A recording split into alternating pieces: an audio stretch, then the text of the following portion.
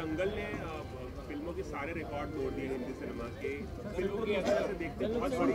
Sir record तो टूटते जाएंगे, हुसैन बोल्ट भागते जाएगा, रिकॉर्ड वो बहुत अच्छी बात है। मैं तो सोचता हूँ कि रिकॉर्ड भी तोड़ना अच्छा है, लेकिन दंगल has been loved by the people. वो सबसे इम्पोर्टेंट बात है कि आज तक मैंने रिपोर्ट्स में रिव्यूज़ खैर वो अलग बात होती है, लेकिन जिससे भी मिला हो, जो फिल्में देखते नहीं है, साल में एक फिल्म देखते हैं या साल में 50 फिल्म देखते हैं, एक भी शख्स ने ऐसा नहीं कहा कि मुझे दंगल पसंद नहीं आया। And that's got nothing to do with records. So that is the true test of a wonderful film. एक शख्स आज तक मुझे कहा नहीं कि ये पिक्चर मुझे पसंद नहीं। That's the beauty of Dangal. Good luck to them.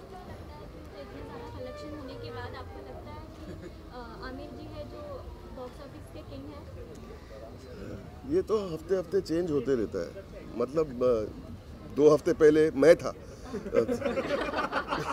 उससे क्या फ़र्क पड़ता है? It's all about here, it's all about here. Of course he is doing fantastically at the box office also, वो भी बहुत ज़रूरी है।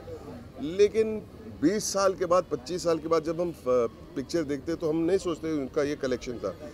20 साल के बाद, 25 साल के बाद हमें पिक्चर कितनी प्यारी लगी थी, वो अगर हम प्यार से देखें, वो सबसे इम्पोर्टेंट चीज़ है। But good, God bless him to. Last week में था ये, चलो कोई बात नहीं। ये फिल्म देखने के बाद आपको कहीं ऐसा लगा कि जैसे आपने आमिर खान के साथ पीरियड्स में काम किया था, कहीं ऐसा लगा यार इस फिल्म में मैं भी होता, इतनी अच्छी इतनी बढ़िया फिल्म है? हमें तो लगता हम हर एक फिल्म में काम करें, लेकिन इस फिल्म में मेरे लिए कोई जगह ही नहीं थी, तो मैं क्या कर सकता हूँ। बट जो भी है, it's good to be part of a good film. No matter जितनी छोटी रोल करो ना, मुझे अच्छा लगता है to be associated with a good film. I think it's important. There was nothing for me to do in this film accept give my love and blessing. और क्या? आप नहीं पूछेंगे, घर थोड़ी जाने दें। Do you think this film should get rewards तो मिल ही रहे, awards में भी like international level तक फिल्म को जाना चाहिए? अगेन नो, आप यही सवाल आप आमिर से पूछेंगे तो आमिर तो मनाही कर देंगे। Reward again is from here. 20-25 साल के बाद, 30 साल के बाद, when Aamir will watch it with his grand children, you know, that will be the greatest reward.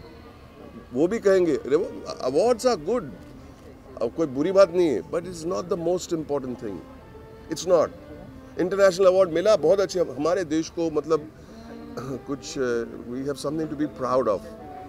But for that year, उसके बाद द फिल्म का लाइफ एक is what the film is all about. How long the film will last in your hearts. Some films are immortal, है ना? This is hopefully N immortal film. Awards rewards are good, but immortality is more important. Very deep, very deep. है ना? अच्छा बोला ना? जी जी। हाँ।